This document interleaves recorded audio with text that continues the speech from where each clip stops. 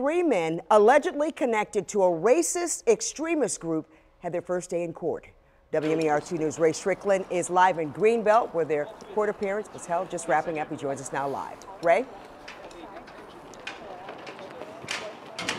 Yeah, Kelly, that group you said that these men are allegedly connected to is an extremist group called The Base. The FBI describes it as violent and one that openly talks about committing violence against minorities. When these men were arrested on Tuesday, police found them with multiple firearms in the car that they were driving and about 1,600 rounds of ammunition. And what makes this even more disturbing is, according to the AP, when these men were arrested, they were on their way to Richmond, Virginia to attend a pro-gun rally to protest and to oppose gun control legislation. Now, here's a picture of one of the men, 27-year-old Patrick Matthews. He currently lives in Delaware. Not pictured are 33-year-old Brian Limley Jr. from Elkton and 19-year-old William Bilbrough IV, who is from Denton. Now, according to the federal criminal complaint, those two men, Limley and Bilbrough, allegedly picked up Matthews, a Canadian national who illegally crossed the border back in August. They brought him here to Maryland, and just last month allegedly made an assault rifle,